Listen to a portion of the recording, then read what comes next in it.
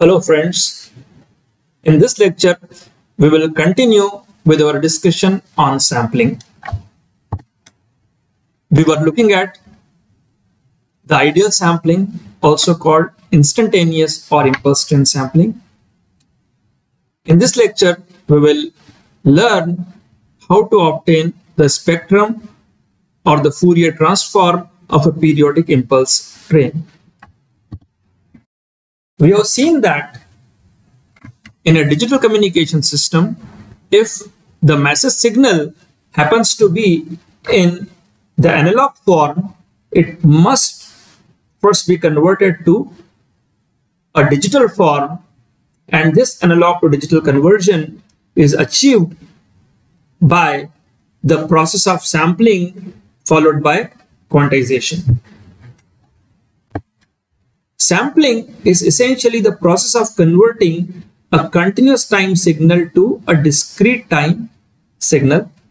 It can be done through various ways. We were looking at the ideal way of doing it, which is the impulse train sampling. Let us recall what we do in impulse train sampling. In it, we multiply the message signal with an impulse train, which can be pictorially depicted as a sequence of impulses, each occurring at instances which are integer multiple of some ts, which is called the sampling interval, and also the period of the periodic impulse train.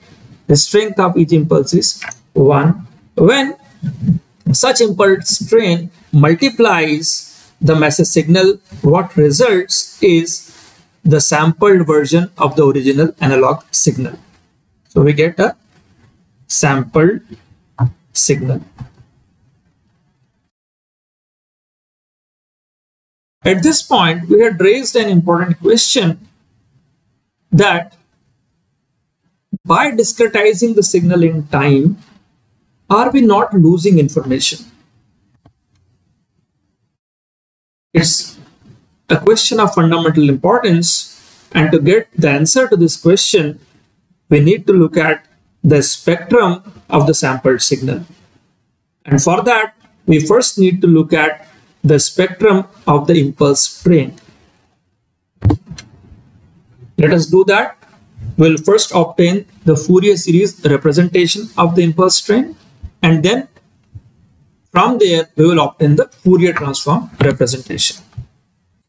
So given impulse train delta ts of t, which we have denoted as summation over n from minus infinity to plus infinity, delta t minus nts, clearly it is periodic with period ts, so we can write it as a Fourier series summation sum k going from minus infinity to plus infinity ck, which are called the Fourier series coefficients, into e to the power j 2 pi k fs into t, where fs is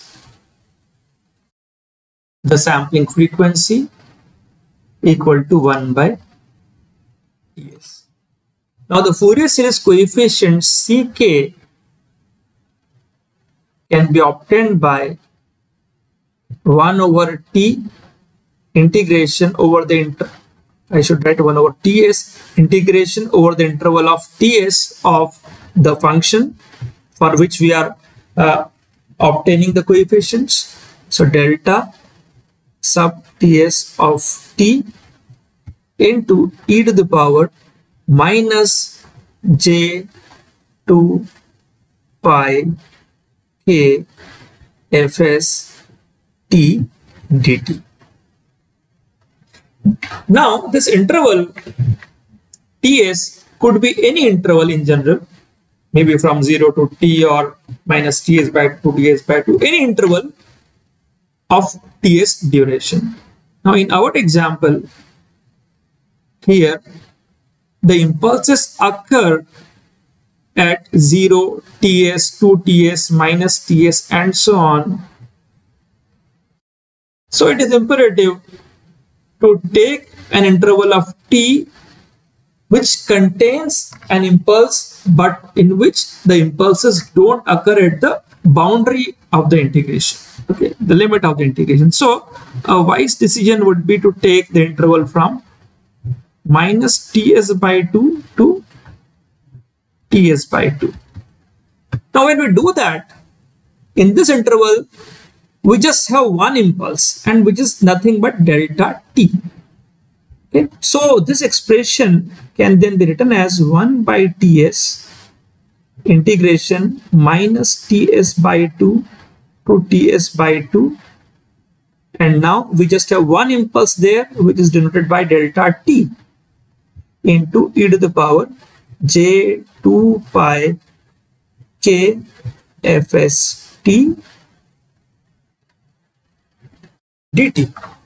Now here we invoke a very important property of impulse function, which says that if we have a function x of t,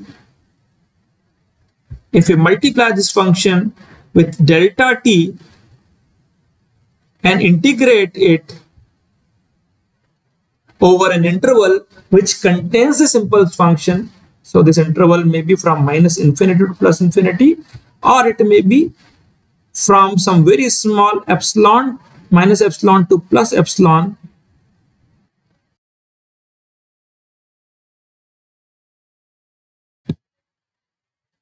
xt delta t dt, the result is equal to x of 0. That is, this process gives the value of the signal at the instant where the impulse occurs.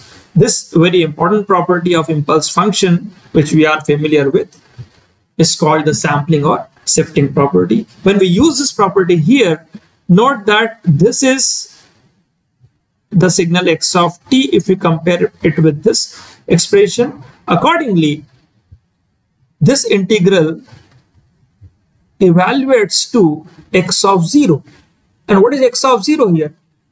Replace this t by 0. So it is e to the power 0, which is 1. So 1 by ts into 1, which is equal to 1 by ts. So the Fourier series coefficients for the impulse train is 1 by ts, or which is equal to fs.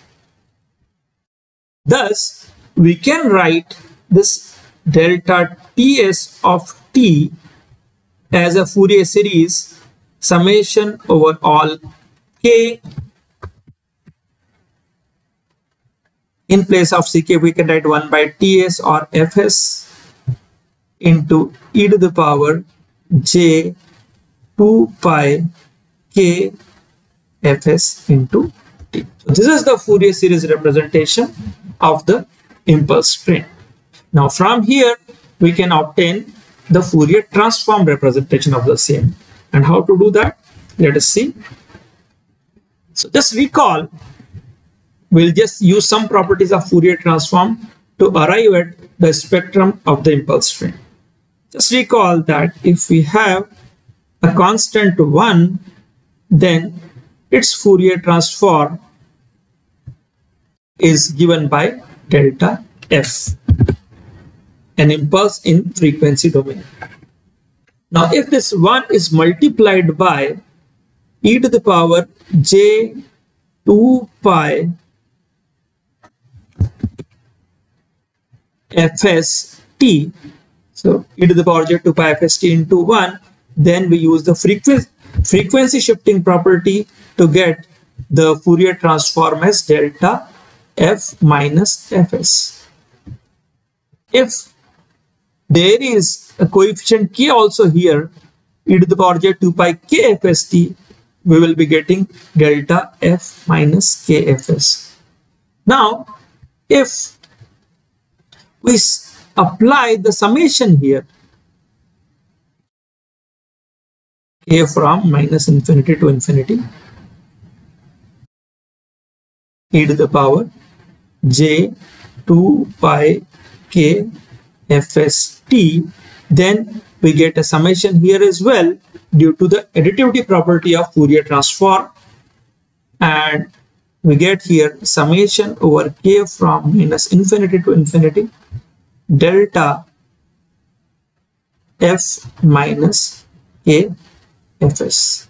And if we multiply the summation by 1 by ts or fs, 1 by ts summation over all k from minus infinity to plus infinity e to the power j 2 pi k fs t, we get here the multiplication by the same coefficient because of the homogeneity property of Fourier transform. We know that Fourier transform is linear, so it is additive as well as homogeneous, and therefore we get here 1 by ts summation k from minus infinity to infinity delta f minus k fs. And this is the Fourier transform of this signal here, which is nothing but the Fourier series representation of our impulse train. So this is the Fourier series of our impulse train, and the Fourier transform we have obtained as this. Of course, this 1 by ts is same as fs, so we can write anything 1 by ts or fs. So Fourier transform of the impulse train. It can be sketched as follows. So we can sketch it like this. So delta f minus k fs is again an impulse train, each with strength 1 by ts or fs and separated by fs interval on frequency axis. So you can just sketch it like this. So 0 fs minus fs. Similarly, we will have impulses at 2fs minus 2fs and so on, and the strength of each impulse is 1 by ts or just fs. This result is an important result which tells us that the Fourier transform of an impulse train is another impulse train. We will use this result in obtaining the spectrum of our sampled signal, and from there we will derive what is called the sampling theorem, one of the most fundamental results in digital communication and digital signal processing. That's all for this lecture. Thank you.